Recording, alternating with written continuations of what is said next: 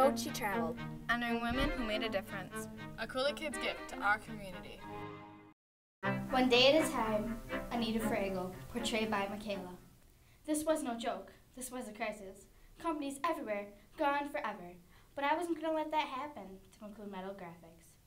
I took the company into my own hands.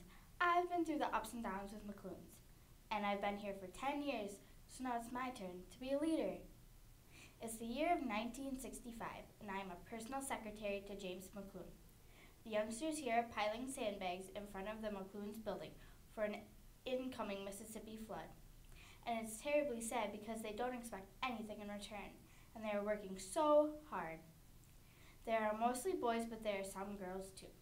I feel for them, but this storm is coming, and the water is rising. We are preparing for the worst. Now that the storm has finally subsided after about 2 weeks, we have found water everywhere in the building. We have people that are trying to pump the water out of the company building, but it's an uphill battle with the water up to at least the desks, and all of the typewriters are ruined. Right now, we are moving the files to my house to attempt to try to run the company, but I have only one phone line and a child I have to take care of. I have 4 or 5 people working in my house, trying to work, but it is almost impossible to get any work done with the child running loose, but we are pulling through. Today we are heading back to the company. We have to replace everything. The cleanup took so long that the floors were totally ruined and the walls were partially destroyed. It is going to cost a lot of money to get new machines, but it will be worth it. I am helping take charge and get things done, and we have tons of orders to fill, with no way to make them without machines or typewriters. Later, after many years, the company has become a phenomenal company, and we now have a new owner because Jim McLoone, the former owner, passed away.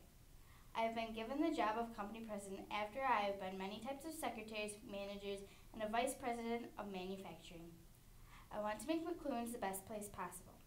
I have already improved many little things like introducing flex time where you can choose your hours and other little things. This is a new beginning for me, and I love these people so much. By allowing your employees to participate in decision making, you get more total commitment to their decisions.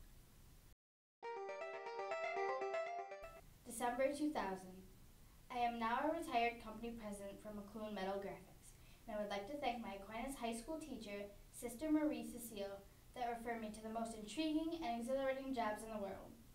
I feel that I have made a comparable change in the company from okay to outstanding, and I want everyone to know me as a person who changed many people's lives with a small company.